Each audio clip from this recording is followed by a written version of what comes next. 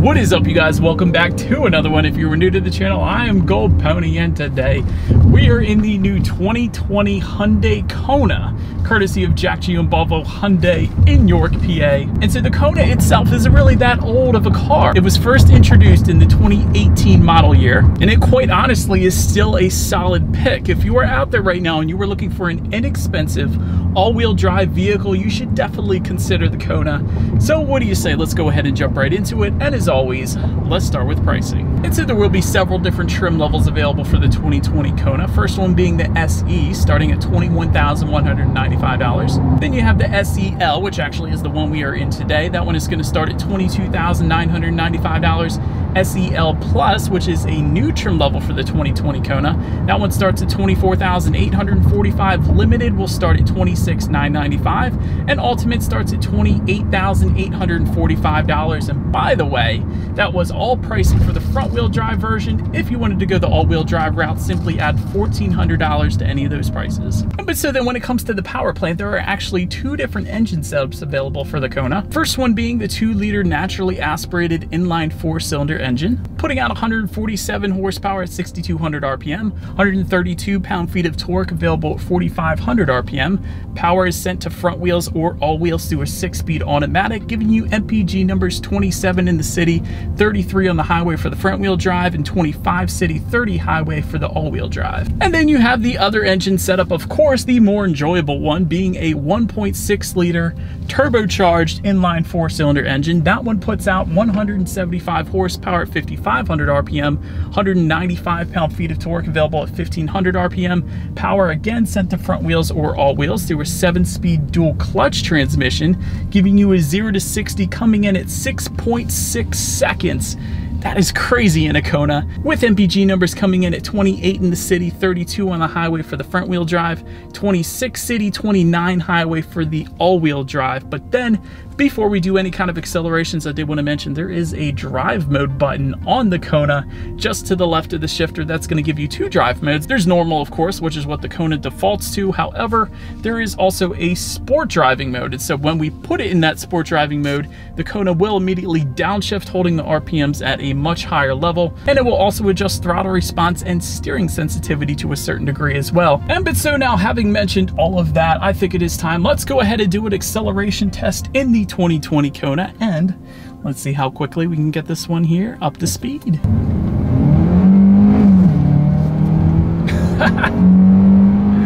All right. It is loud, not the fastest thing in the world though, but then again, we do have the naturally aspirated setup as opposed to the turbocharged setup, so it's not going to be quite as fast as that one, and I got to say it could use a bit more power, so I'm gonna go ahead and recommend the turbocharged setup on this one at least. But still, if you were just using this for city driving, you don't need to necessarily merge onto the highway.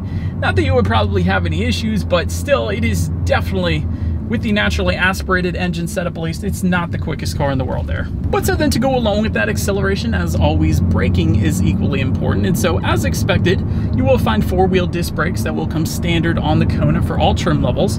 And so far in my short little driving stint today, I've had no issues with the braking feel. And Hyundai has traditionally been pretty good with the braking feel. I've never had any issues personally with any spongy brake pedals or anything like that. Touching on suspension and handling a little bit, the suspension is actually, this is one of the main things, one of my pet peeves with the Kona. The suspension is going to differ substantially if you go with the front wheel drive versus the all-wheel drive setup for the Kona. And so let me explain here. Up front, you will get an independent McPherson strut front suspension regardless of which setup that you go with. However, in the back, this is where the suspension greatly differs. In the back, you will get, for the front wheel drive setup, a coupled torsion beam rear axle. However, if you went with the all-wheel drive, you're going to get an independent multi-link rear suspension, which is not only going to lead to better ride quality, but much better handling as well. Therefore, for what it's worth, in my opinion, the all-wheel drive setup is certainly the route to go with the new Hyundai Kona if you value things like ride quality and handling. But nonetheless, either way, you will get front and rear gas pressurized shock absorbers. And so as far as the ride quality goes, I've had no issues with the ride quality. It is a little bit firmer than some of the other SUVs that I've driven,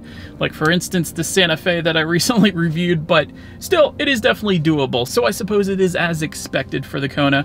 When it comes to the steering feel, it is actually a noticeable difference between the sport and normal driving mode. So if you did enjoy a little bit heavier of a weighted steering wheel, go with the sport. If not, simply just leave it in the normal driving mode. When it comes to cabin noise, again, it is as expected for the Kona, no issues there. And then touching on visibility is certainly not bad. The second row headrests do protrude up and they kind of hinder visibility. I suppose you could fold that second row down if you didn't have any rear passengers, but they do kind of hinder visibility ever so slightly. But having said that, when it comes to forward visibility, there is a head-up display available with the ultimate trim level, so that's going to help you keep your eyes on the road a little better. Again, we don't have that today, but that is going to be there for you if you wanted it. But enough with the driving dynamics, you guys. Let's go ahead and make our way to the exterior and check out this new bi-colored 2020 Hyundai Kona.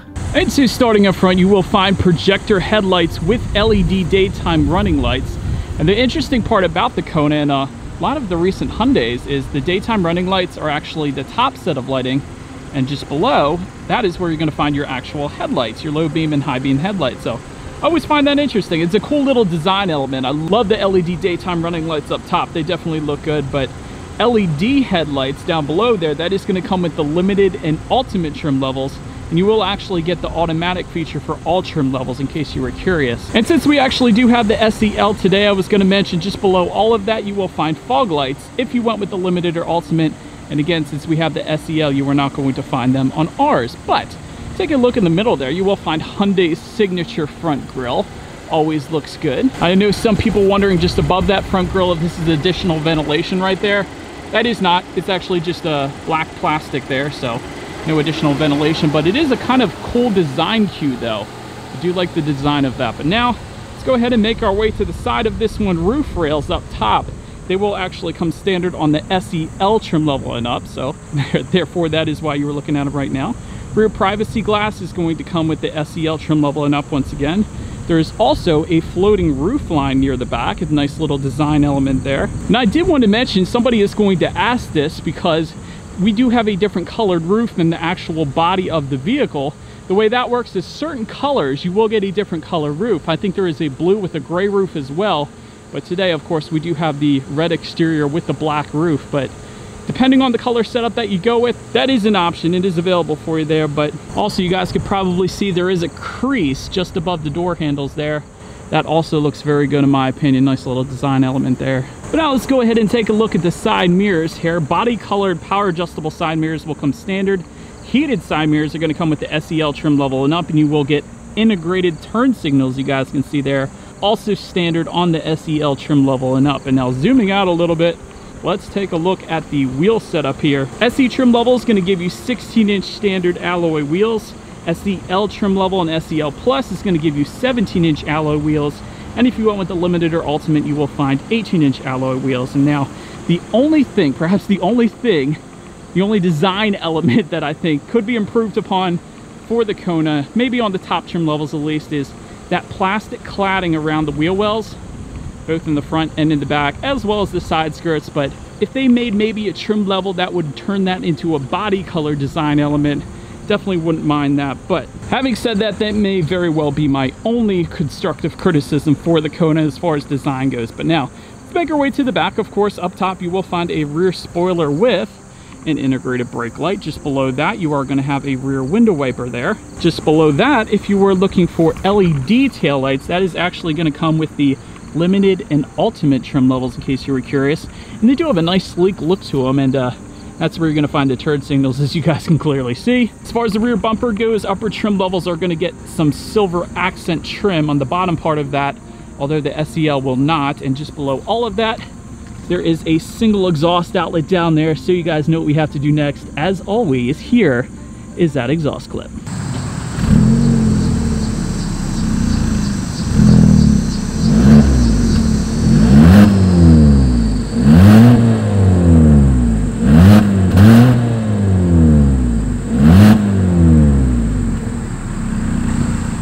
And so, but now since we are around back, to open that rear lift gate, there is a button on the key fob that is going to unlock it. So that is simply what I use. And once that is unlocked, you can simply open it up there. But once opened up, cargo capacity is going to come in at 19.2 cubic feet. If that was not enough space, there is a 60-40 split, meaning you can fold those rear seats down, bumping that up to 45.8 cubic feet. Did want to also mention in the cargo area there is some in-floor storage. That's always convenient, as well as some grocery hooks and a 12-volt power outlet. And that is all pretty standard these days, but that's always nice. But making our way up to the rear legroom, that comes in at 34.6 inches. So for reference, I'm an even 6 feet tall. This is how much space I have back there.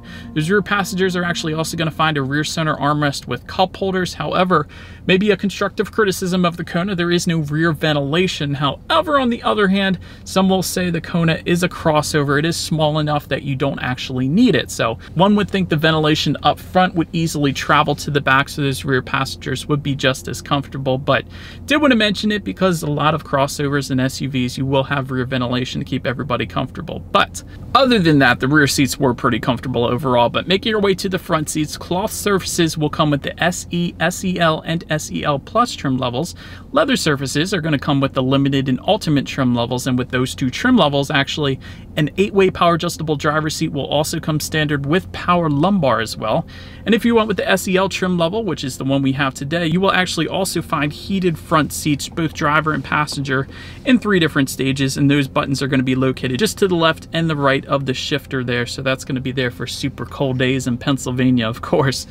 But then take a look up front at the steering wheel. It is tilt and telescoping for all trims. It will come leather wrapped for the SEL trim level and up. As far as the bolsters go, they are quite comfortable, not too thick, but not too wimpy either. So it is pretty much as expected for the Kona. Then when it comes to the startup, let me first start by showing you guys the key here. You do have your Hyundai logo on the one side end. When you flip it over, lock, unlock, and again, that button to unlock the rear hatch there, but it is actually going to be a push button start if you went with the SEL trim level and up. So all I am simply going to do is simply put my foot on the brake and press that engine start button, which is actually located just by the driver's right knee there.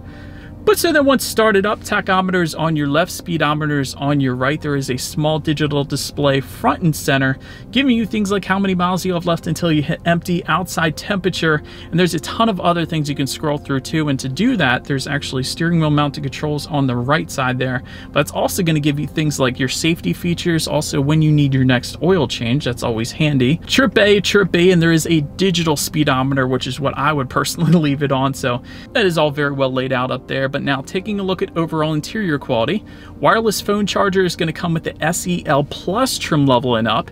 And really, in my opinion, what I found doing my research here, the SEL Plus trim level, that is probably the main addition to that particular new trim level for 2020 is the wireless phone charger. So if you wanted that at the cheapest price possible, SEL Plus is where you want to be.